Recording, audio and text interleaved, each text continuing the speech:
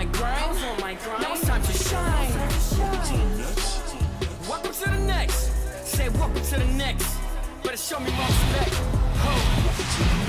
Welcome back to the Microsoft Surface NBA Draft Combine here in Chicago. Beautiful Wintrust Arena. We are getting ready for the first scrimmage of the day. You know, when I was here yesterday, I talked to a lot of the scouts, and they said, yeah, it's important to see the measurables. Let's take a look at the rosters, and for Team 1, here we go. All right, who are you looking at in this first game? You know, the guy I'm going to be watching closely is going to be Joshua Primo from Alabama. He's the youngest player here, but he's got size, versatility. He only scored about 8-9 points a game at Alabama, but an excellent spot-up shooter that's really athletic and shot close to 45% on catch-and-shoot situations. A good defender, and I think he's got a ton. A lot of big scorers on that team. Team 2, Alfonso, who do you like? Yeah, speaking of big scorer, how about Jonny Juzang out of UCLA, who put their whole nation on notice with how he played in the NCAA tournament. A guy who can create his own shot off the dribble, has an excellent pull-up J, moves well without the basketball, and is an absolute knockdown shooter at 38% from 3. And much easier to say than Mamukelashvili. Although I like him. Just kind of rolls off the tongue, right? Let's take a look at the rules for the Combine. You see you got 2 20-minute halves, team penalty. It will be the 10th foul. Overtime will just be 2 minutes. Want to make sure we don't go too long. And instant replay will not be used for these scrimmages. Is it running clock? No, I think they stop it. No, okay. they can stop the clock. I hope they stop it. Sorry, travel ball on the brain. Yeah, exactly. AAU basketball.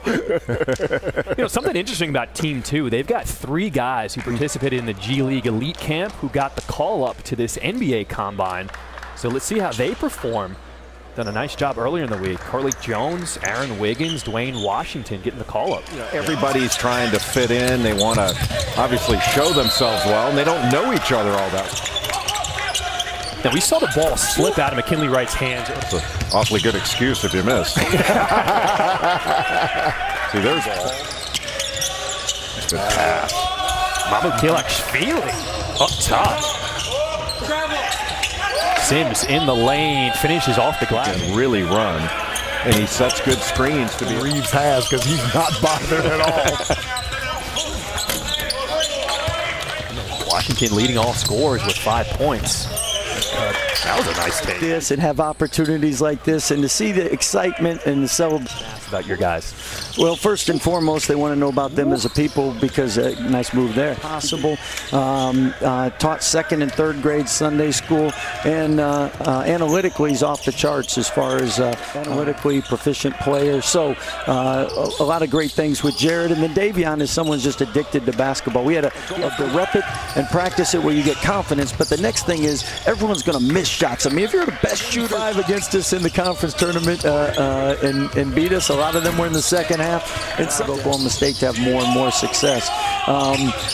Deuce McBride is somebody that he can really get after you to 3-4 points per possession, which is elite, and an elite point guard. So assist rate was off the charts. When you get older, you usually improve your shot because your athleticism starts to diminish. So the key is I'm certainly not getting my body fat measured this week. Baker with the turnaround jumper. That was smooth. That's why he can't thank the NBA and NCAA enough for working together to help make sure players get the accurate information to make the best decisions for them and their families. Scott, out of high school, has that been more of a discussion than in the past? No question. And again, I think it's a great option for some players that don't want to go to college. But for us, the blessing is we have a good squad coming back. So if we can coach it all, we're going to have a chance. All right. So really like the guys that we have returning. And then because they know the culture that we want and what it takes to win at the highest level. Yeah, it's one of those important things where you have to know what your strengths are.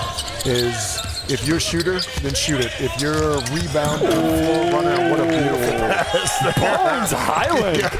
I don't have a draft pick, but I would pick him. Yeah, and he's doing it. Gets into the lane, going against Jonny Juzang, crosses him over. Bones. You're going to make a lot of bones. Nice dump down inside. Hauser comes over the board. You know, John, one of the things that I think, and most of the players know this, they probably don't need to be reminded, but you want to keep in mind is if you're playing at the NBA Combine, you do aside from scoring that's going to help an NBA team be successful. You can pull it off the backboard at 6'11", push it up the floor, make a change speed, change the direction behind you. By Sandro is that, you know, you have to understand who you're going to be certainly at the start. And, you know, nobody's here scouting these players going, okay, well, you know, we need this just being the leading scorer by taking volume shots. Sure. They don't need you to do that. They need you to make intelligent plays. Rim attack.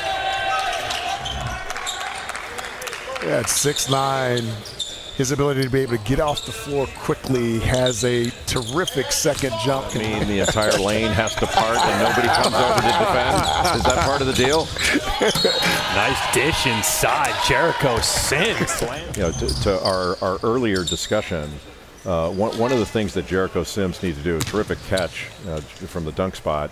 One of the things he's got to do, another guy that his activity level needs to be really high here to show that athleticism and how he can impact the game. So he's not running the floor right here. He needs to get back. I mean, he's on defense here. Look how late he was getting there. And if he'd run the floor, he could have taken away that shot by McKinnon.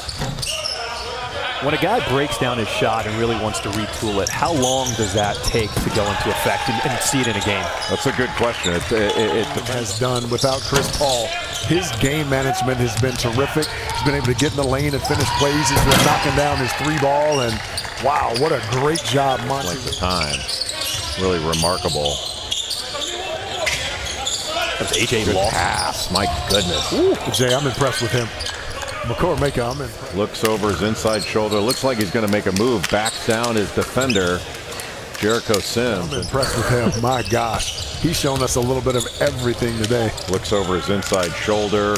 See if a double team's coming when he caught it just off the lane, and a terrific cut by Dwayne Washington Jr. from Ohio State. But that was a big-time pass by Maker.